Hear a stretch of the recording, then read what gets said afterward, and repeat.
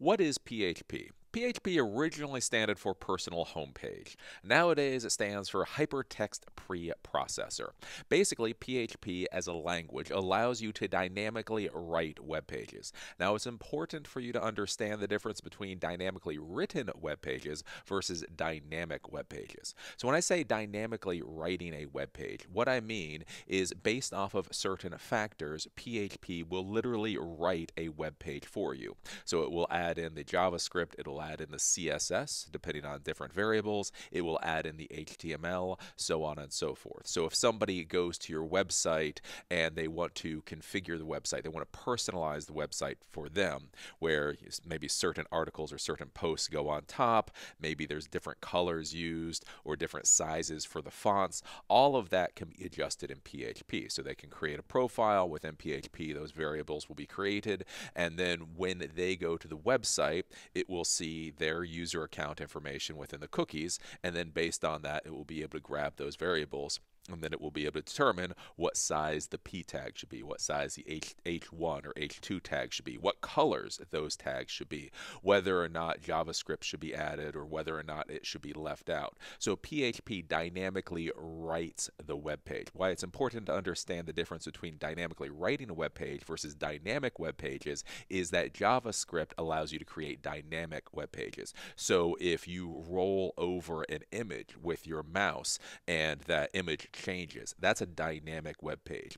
When you roll over a menu and there's a menu drop down, that's all done within JavaScript. So what PHP does is based on the situation or the variables, it will either write in a menu in JavaScript or it will not, but it doesn't actually add that dynamic functionality. So it dynamically writes the page. It doesn't create the dynamic page. That's where you use JavaScript or something else. So this is a very important thing to understand with PHP. Now with PHP, one of the valuable parts with it is that it is a server-side scripting language. So when we call it a scripting language, what this means is that you can write it essentially in any text editor. I prefer Notepad++ for doing basic work, but you could use Notepad. Basically any ASCII text editor, you can write out the code in if you want to. And then as a scripting, and what happens is as a scripting language, you have an interpreter installed on the server.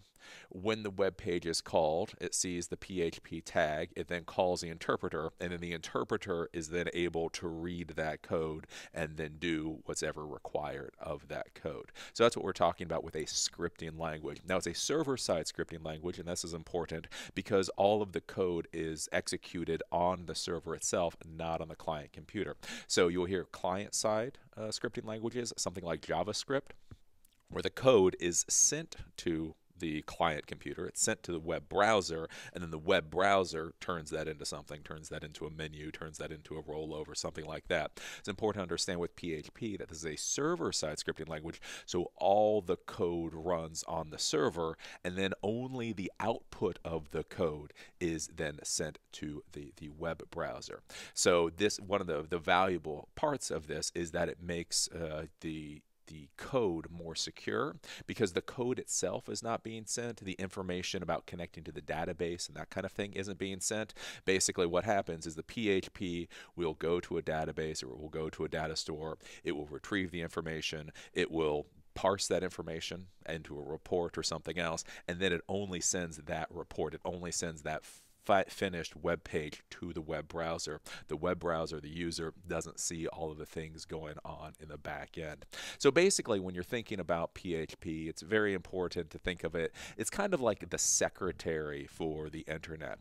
So you're not going to be really creating video games with PHP. You're not going to be doing what people think of as cool, sexy stuff with PHP. PHP is used essentially for that dynamically writing of web pages, so it can connect to databases. So if you have a form where you want people to be able to submit their email address into the form so that they can get email blasts in the future, that would be PHP. So you create an HTML form, When that submit button is clicked, the PHP script can grab whatever information you collected, and that can dump that into something like a MySQL database. So it takes the information, dumps into the MySQL database.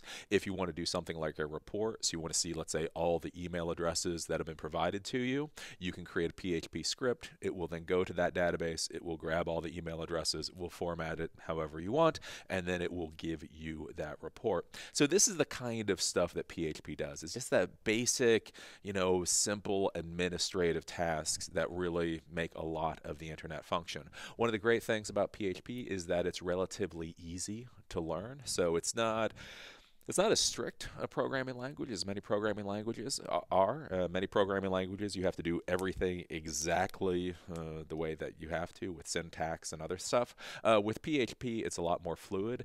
You can make ugly code. You can make horrible looking code, but it works. Basically, PHP is a type of programming language that literally a 10-year-old can learn how to do it. An admin assistant or a secretary can learn how to do it. It's a very simple, easy to learn code without a whole bunch of rules. And so that's one of the things that makes it valuable in the web world is if you're trying to build small applications. Again, things like email blast newsletters, being able to take reports, being able to put in information and then be able to run basic queries off of that. That's one of the things that makes PHP such a valuable tool because it allows you to do stuff like that relatively easy. It doesn't take too long to learn PHP. Realistically, if you took 40 hours would be a long time. Really, 10 to 20 hours. If you took 10 to 20 hours to learn PHP, you already knew what a variable was and a function was. You should be able to learn it pretty quickly. And so that's basically what PHP is, and that's why PHP matters.